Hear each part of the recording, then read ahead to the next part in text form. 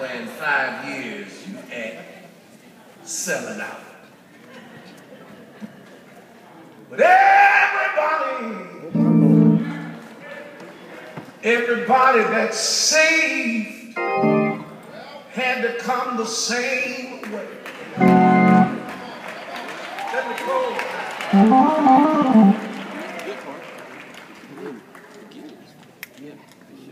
I said everybody that came to the Lord that had a real experience had to give up everything. Now, I understand. Some of us didn't follow him until we didn't have that much to give up.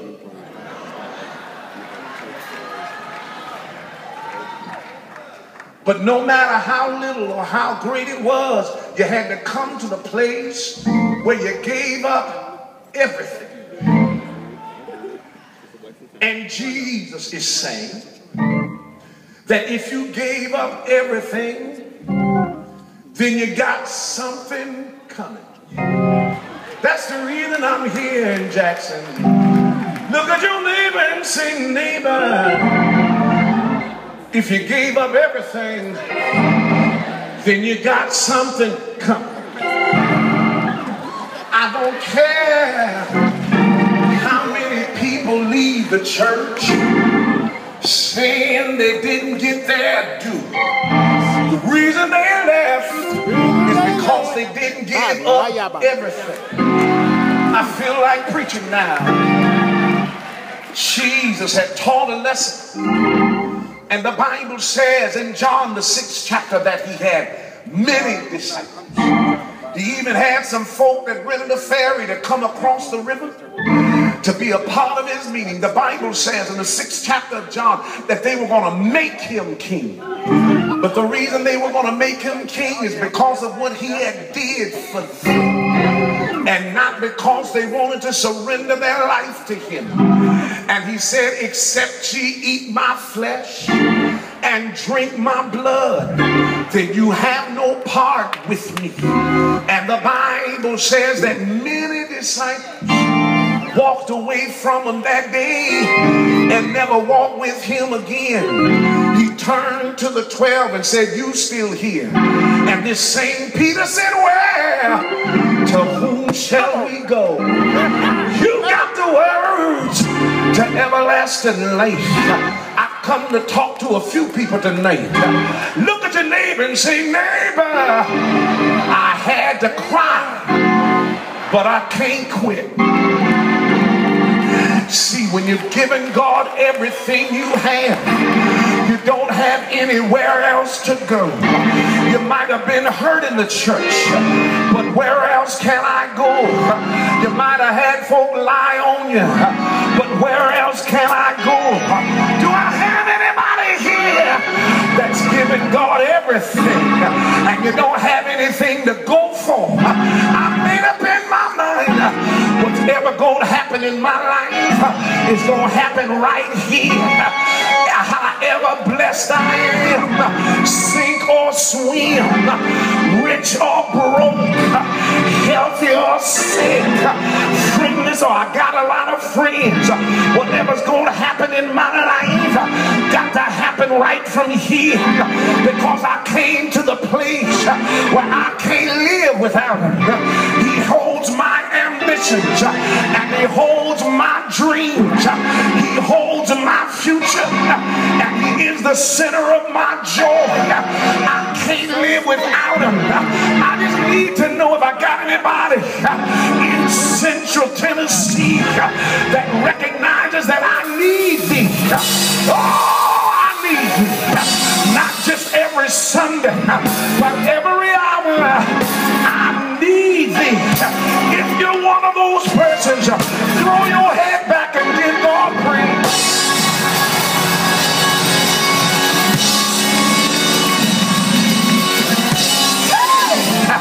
I need somebody to give them a real praise, because I feel like preaching here.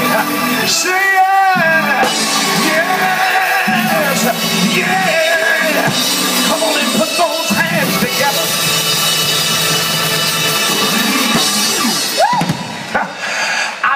you to leave here anymore waiting on somebody to do something to make you feel better. I want you to recognize the decision that you made was the right decision. That when you gave God your life, as a matter of fact, I need somebody to talk back to me. Do I have anybody here that left something on the table? Everybody didn't come to God broke. God told you to come out, and you left some stuff on the table. You left dope on the table. You left money on the table. You left women on the table. You left men on the table. You left houses on the table. But God said, come out. Lean on somebody and tell them I left stuff on the table. Look at your neighbor and say, neighbor, it cost me to be saved. Yes, God brought me. I said, God brought me. He brought me from a long way off. Do I have anybody here that knows what I'm talking about? I know it might be lean, but it don't have to be lean. You know how to get money. Look at your neighbor and say, I know how to get money. It might not be legal, and then again it might be legal, but it ain't holy, and I can't do that no more because I left it on the table. Yes, I need somebody that's sanctified and happy about it, to give God praise in this house tonight. Say yes, yes, yes. Ow. Hallelujah. I left some things on the table. I left some unfinished business. But when he called me, I had to answer. Yes, sir. I had to leave friends. I had to leave money. I had to leave fame. I had to leave a future because God told me, like he told Abraham, said, don't take nothing from the king of Sodom, because if you take anything from him, he's going to say that he made you rich. Shake your neighbor's hand and say, neighbor, I can't let my old friends do nothing for me because God has already made me a promise, and I can't let them get any of the glory. I gotta let God get all of the glory. Do I have anybody here that God is not finished with you? That there's a promise still out there that has not yet manifested? Shake your neighbor's hand and say, neighbor, I got some more coming. Yeah, yeah, yeah.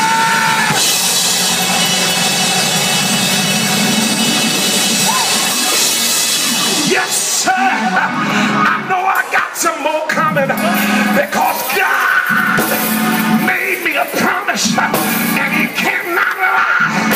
See, I said he cannot lie. I feel like preaching here tonight. I need somebody to help me preach.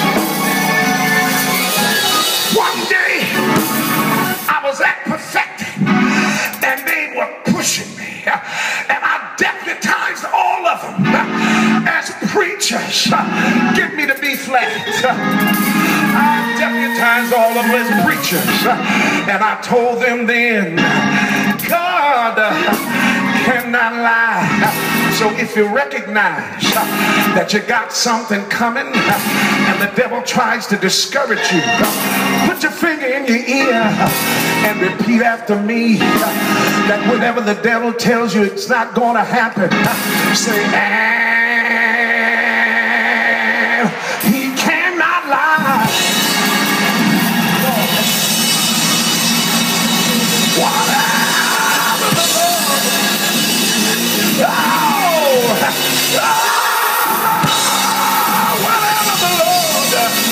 whatever the Lord has promised you, the next time the devil tells you it's too late, it's not gonna happen, Remember what Pastor Winans told you?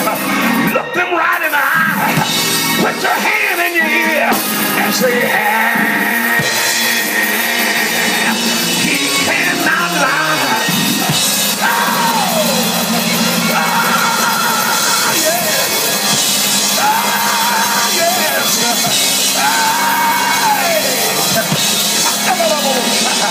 Come on and give him praise. Come on and give him praise.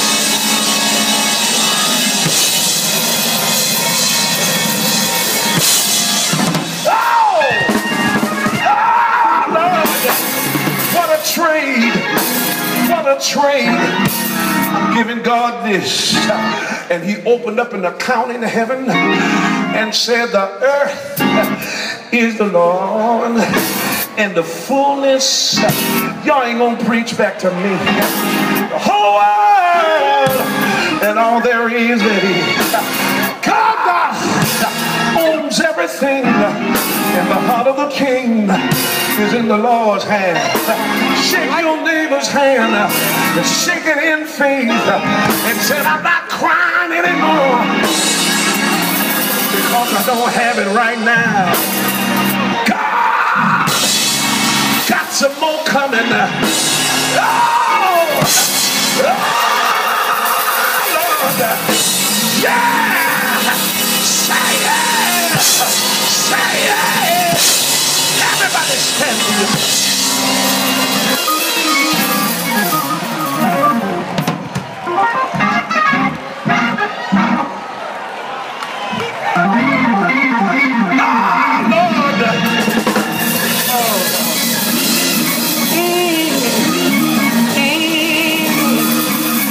somebody and say it hasn't been a waste of time.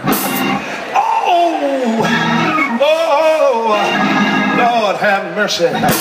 Hallelujah. I remember a few years ago, I was in the convocation for Bishop J. Newell Haynes, and I had never done this before. I stood up and said I got saved when I was 11. I turned 12 the next day, the next week. And I told God that when I was 12 years old, I remember the Lord speaking to me.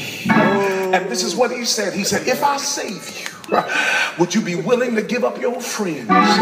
What kind of God would ask a 12-year-old boy to give up his friends? But I didn't know anything. And I said, yes, Lord. I feel like dancing now.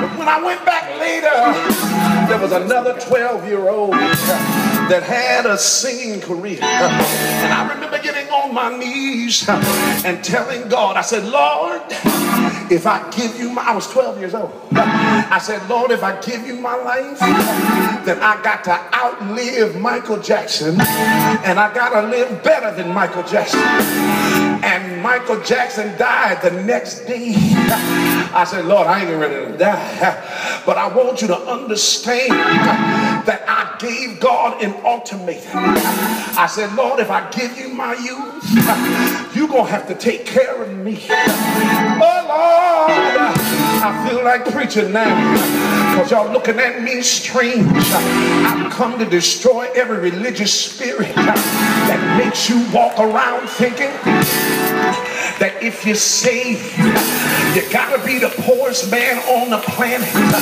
because somehow we think that if we have riches, we have to be carnal. But if we're broke, we're more spiritual. That's not true. I want you to understand something, that your attitude determines your altitude. You have to recognize what Paul said, having nothing but possessing everything. Oh, Lord, whatever I want, I'm losing somebody.